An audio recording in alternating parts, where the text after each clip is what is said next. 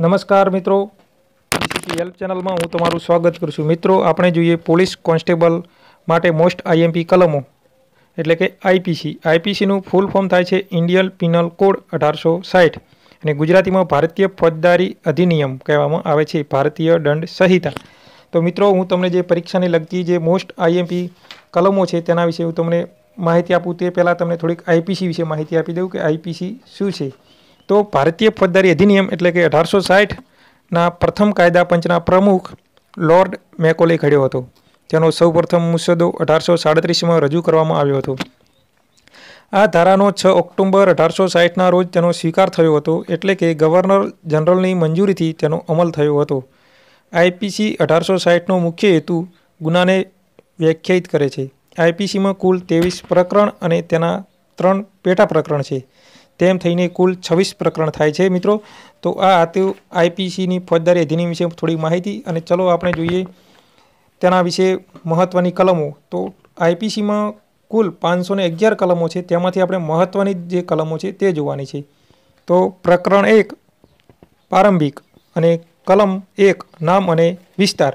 તો હું તમને જે કલમ 1ની અંદર દર્શાવવામાં આવ્યું છે કે નામ અને વિસ્તાર તેના વિશે માહિતી આપું તો આ અધિનિયમ ભારતનો ફોજદારી અધિનિયમ કહેવાશે અને તે જમ્મુ કાશ્મીર રાજ્ય સિવાયના સમગ્ર ભારતને લાગુ પડશે। પ્રકરણ 2 તેની અંદર સામાન્ય સ્પષ્ટીકરણ। તો તેની અંદર જે કલમો છે, કલમ 10 પુરુષ અને સ્ત્રીની વ્યાખ્યા દર્શાવવામાં આવી છે।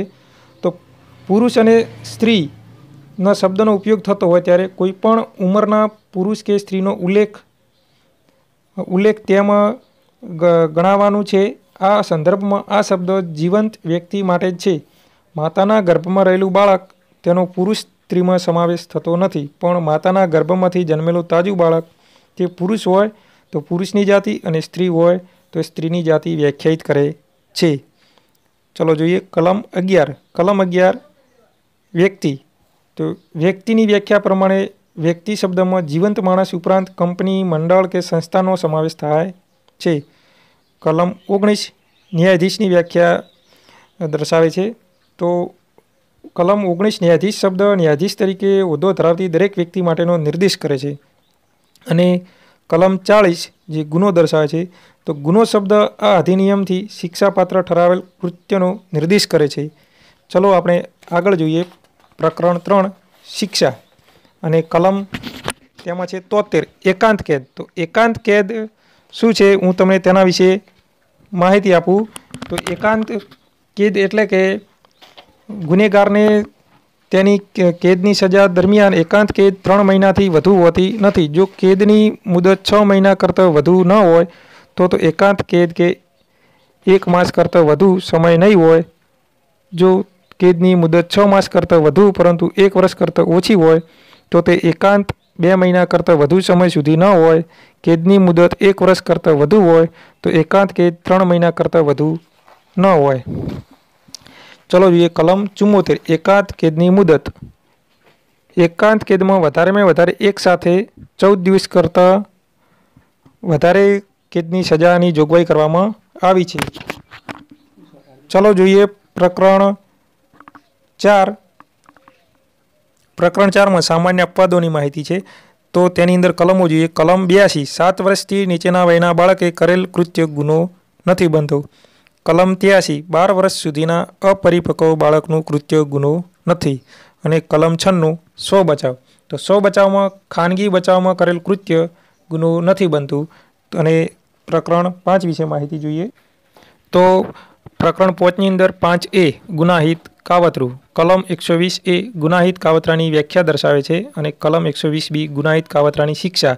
તો 120A હેઠળ ગુનાહિત કાવતરું તેની વ્યાખ્યા શું છે હું તમને જણાવું કે 2 અથવા 2થી વધુ વ્યક્તિઓ કોઈ ગેરકાયદેસર કૃત્ય કરે અથવા તે અંગે સંમત થાય અથવા ગેરકાયદેસર સાધનો દ્વારા ગેરકાયદેસર ન હોય તેવું કૃત્ય કરવા જે સંમત થાય તેને ગુનાહિત કાવતરાની વ્યાખ્યા દર્શાવવામાં આવે છે। અને કલમ 120Aની સજા 120B ગુના હેઠળ કરવામાં આવે છે।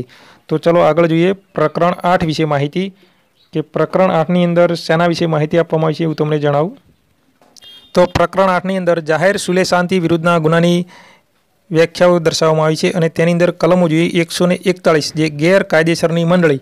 તો ગેરકાયદેસરની મંડળીમાં 5 અથવા વધુ વ્યક્તિઓની મંડળી કે જેમાં તમામ વ્યક્તિઓના સમાન ઉદ્દેશ્ય રાજ્ય સેવક ઉપર ગુનાહિત બળથી ધાક બેસાડવાનો કે કાનૂની હુકમથી અમલબજાવણીનો સામનો કરવો કે બગાડ કે ગુનાહિત અપ્રવેશ કે અન્ય ગુનો કરવાનો અથવા ગુનાહિત બળથી મિલકતનો કબજો લેવાનો કે કોઈ વ્યક્તિને ગેરકાયદેસર કૃત્ય કરવાની ફરજ પાડવાની હોય. અને કલમ 142માં કાયદા વિરુદ્ધની મંડળીઓના સભ્ય હોવા બાબત. તો કાયદા વિરુદ્ધની મંડળીમાં સભ્ય હોવા વિરુદ્ધની બાબતમાં કે જો કોઈ વ્યક્તિ કાયદા વિરુદ્ધની મંડળી બનાવે અથવા મંડળીમાં ભળે અથવા તેમાં જોડાઈ રહે તેવા સભ્યને કાયદા વિરુદ્ધની મંડળીના સભ્ય કહેવામાં આવે છે. કલમ 143. તો 143 કલમની અંદર જે કલમ 142 હેઠળ જે ગુનો કરવામાં આવે છે તેની શિક્ષા 143ની અંદર કરવામાં આવે છે. ચલો જોઈએ 146 કલમ ઉલડની વ્યાખ્યા. ઉલડ કરવું કે રમખાણ કરવું. ગેરકાયદેસર મંડળી કે તેનો કોઈ સભ્ય સામાન્ય ઉદ્દેશ પાર પાડવાના હિંસાનો ઉપયોગ કરે ત્યારે મંડળીનો દરેક સભ્ય ઉલડ કરવા અંગે દોષિત જાહેર થાય છે, જે કલમ 146માં સૂચવવામાં આવી છે. ચલો આગળ જોઈએ કલમ 147. જે કલમ 147ની અંદર ઉલડની સજા કરવામાં આવી છે. અને કલમ 159 જેની અંદર બખેડાની વ્યાખ્યા સૂચવે છે. તો બખેડો એટલે કે બે કે વધુ વ્યક્તિઓ જાહેર સ્થળે લડાઈ કરીને જાહેર સુલે શાંતિનો ભંગ કરે ત્યારે બખેડાનો ગુનો બને છે. અને કલમ 160ની અંદર બખેડાની શિક્ષા કરવામાં આવે છે.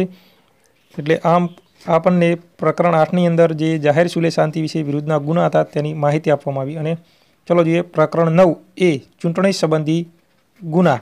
તેના વિશે આપણે જોઈએ કે તેની અંદર કેટલી કલમો છે. તો કલમ 171A સૂચવે છે ઉમેદવાર. હવે ઉમેદવાર એ શું છે કે ઉમેદવાર એટલે કોઈ પણ ચૂંટણીમાં ઉમેદવાર તરીકે નિયુક્ત કરવામાં આવેલી કોઈ વ્યક્તિ કે જે ચૂંટણીમાં ઊભી રહેવાની છે તેવું જાહેર કરે છે તેનો પણ સમાવેશ કરવામાં આવે છે. ચૂંટણી વિશે હક. કોઈ ચૂંટણીમાં ઉમેદવાર તરીકે ઊભા રહેવાનો, ઊભા ન રહેવાનો, ઉમેદવારી પાછી ખેંચી લેવાનો અથવા મત આપવાનો કે ન આપવાનો કોઈ વ્યક્તિનો હક જે ચૂંટણીમાં હક કહેવામાં આવે છે, જે કલમ 171માં એની અંદર દર્શાવવામાં આવ્યું છે. અને કલમ 171B તેની અંદર લાંચનો ગુનો બને છે. લાંચ એટલે કે જે લાંચ લેવાની જોગવાઈ કરવામાં આવી છે, જે કોઈ લાંચ માગે છે જ્યારે ચૂંટણી વખતે તેનું દર્શાવવામાં આવ્યું છે. કલમ 171E જેની અંદર લાંચની શિક્ષા, જે કલમ 171Bમાં જે લાંચ માગે છે તેની શિક્ષા કલમ 171E દ્વારા કરવામાં આવે છે.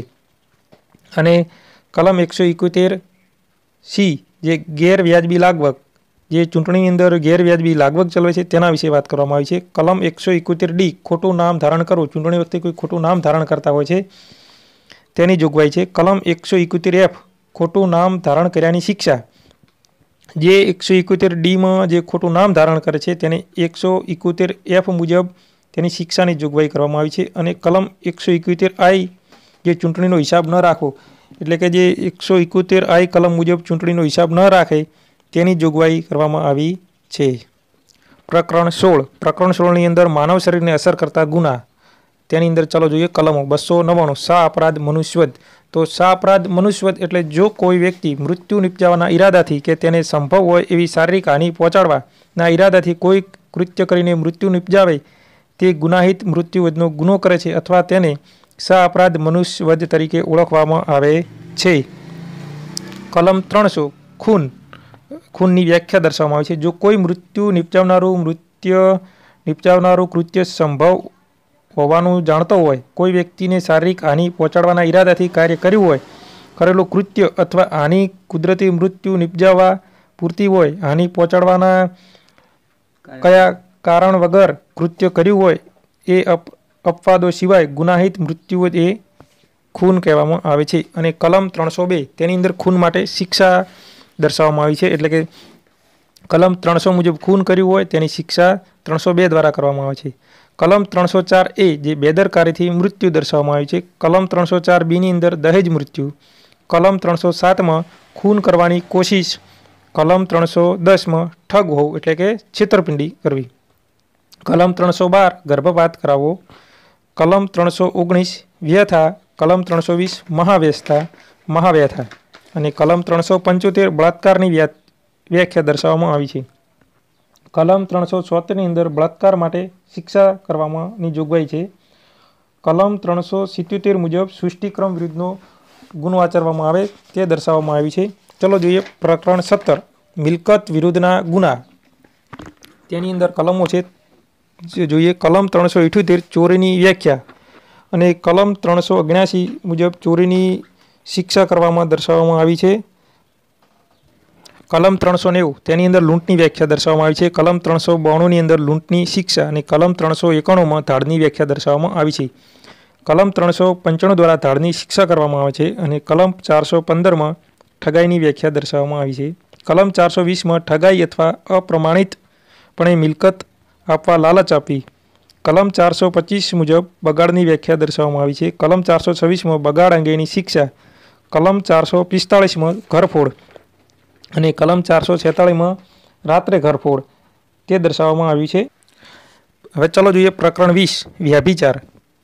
તો કલમ 497 વ્યભિચારની વ્યાખ્યા દર્શાવે છે. વ્યભિચાર એટલે કે કોઈ સ્ત્રી તેના પતિ સિવાય પરપુરુષ સાથે સંબંધ બાંધે તેની વ્યાખ્યા દર્શાવવામાં આવી છે. અને પ્રકરણ 20A કલમ 498A પતિ અથવા પતિના સગા દ્વારા ત્રાસ આપવામાં આવે છે તે 498ની અંદર દર્શાવવામાં આવી છે. પ્રકરણ 21 બદનક્ષી અને કલમ 499 બદનક્ષીની વ્યાખ્યા દર્શાવવામાં આવી છે. પ્રકરણ 22 ગુનાહિત ધમકી, અપમાન અને ત્રાસ. કલમ 510 પીધેલી વ્યક્તિ જો જાહેરમાં ગેરવર્તન કરે તો 24 કલાકની સજા અને 10 રૂપિયાનો દંડ દર્શાવવામાં આવ્યો છે. આમ આપણે 21 પ્રકરણોની માહિતી મેળવી. ચલો આગળ જોઈએ પ્રકરણ 23 ગુનો કરવાનો પ્રયત્ન. તેની અંદર કલમ 511 તેમાં આજીવન કેદ અથવા કેદની સજાને પાત્ર ગુનો કરવાની કોશિશ દર્શાવવામાં આવી છે જે 23મા પ્રકરણની અંદર. તો મિત્રો આ હતી આઈપીસી વિશે માહિતી જે હતી આઈએમપી તમને આપવામાં આવી છે. અને મિત્રો જો તમને આ વિડીયો ગમે તો લાઈક કરો, શેર કરો અને સબસ્ક્રાઈબ કરી નાખો અને ત્યાંથી તમને આવા જ વિડીયોના નવા નોટિફિકેશન મળતા રહે. તો મિત્રો જે મોસ્ટ આઈએમપી હતું પરીક્ષાને લગતું તે તમને જણાવવામાં આવી દીધું છે. તો મિત્રો વિડીયો જોવા બદલ તમારો ખૂબ ખૂબ આભાર.